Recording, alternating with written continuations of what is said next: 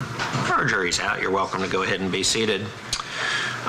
The case that was cited by standby counsel, which is McCaskill, M-C-K-A-S-K-L-E versus Wiggins, W-I-G-G-I-N-S, that is a U.S. Supreme Court case.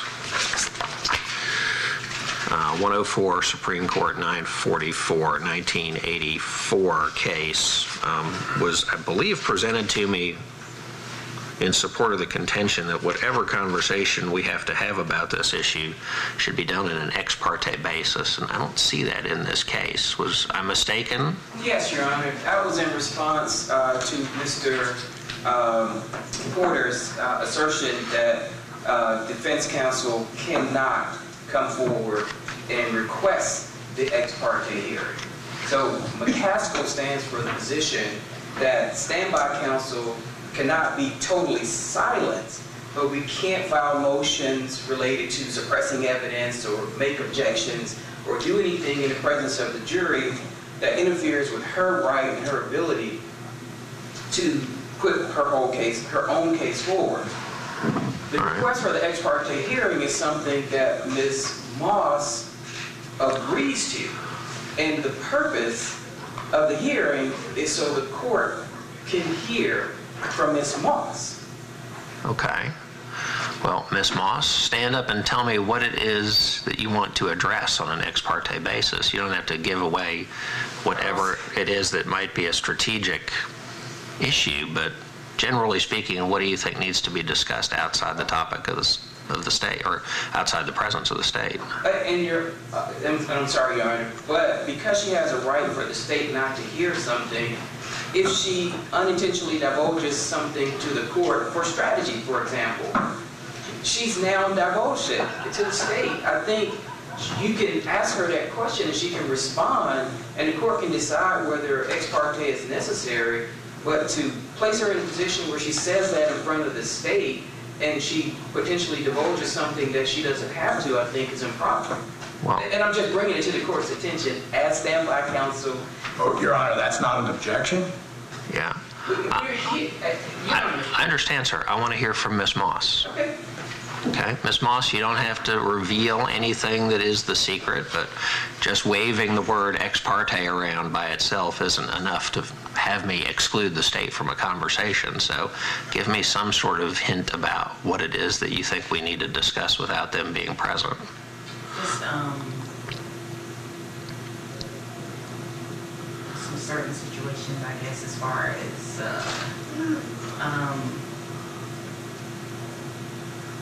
going forward from this point.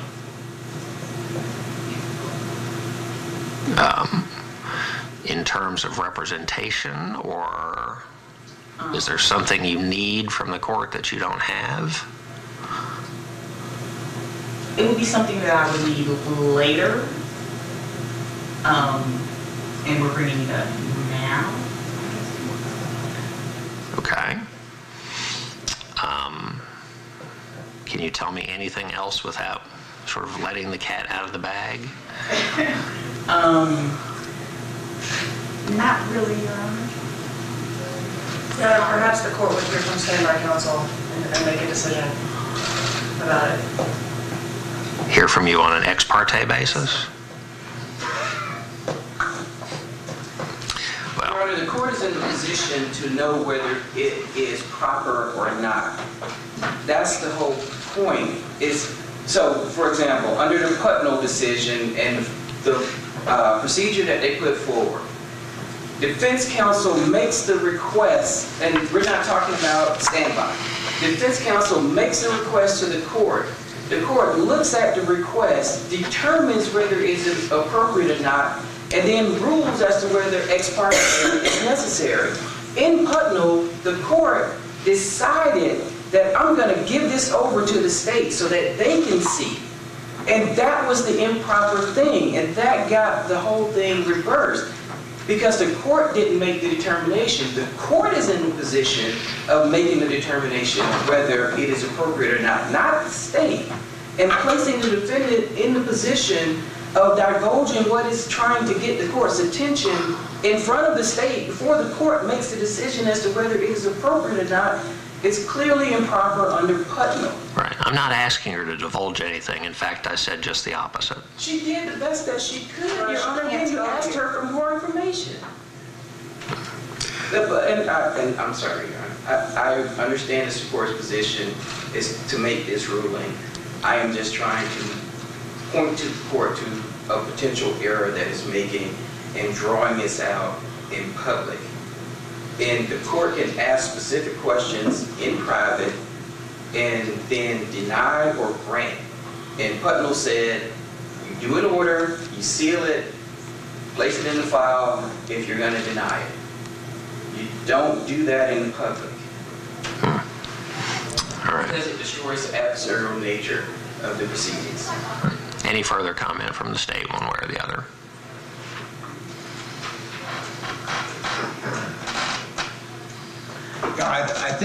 I think at this point, it's incumbent either upon on standby counsel or the defendant herself to give the court some idea of what they propose.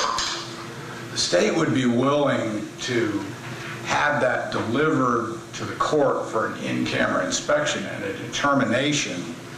I mean, using Mr. Gardner's word, the court is to consider the request.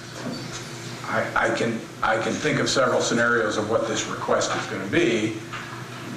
And again, as I said yesterday, there has been no request along the lines of representation, but the state would not object to the court in camera inspecting and making a decision on whatever the heck they're requesting.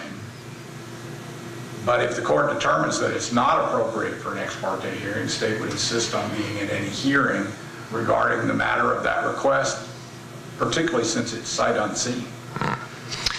Can you put something in writing that I can look at on an ex parte basis or an in-camera basis that gives me an idea of what it is that you want to discuss with me? Sure. I'm sorry, were you talking to me, Your Honor? I apologize. I think it I'm needs talking to be to addressed to Ms. Moss. Yeah, your standby counsel, Ms. Moss. Yes, sir. All right, prepare that over the lunch recess. Thank you. We'll be in recess until 1 o'clock.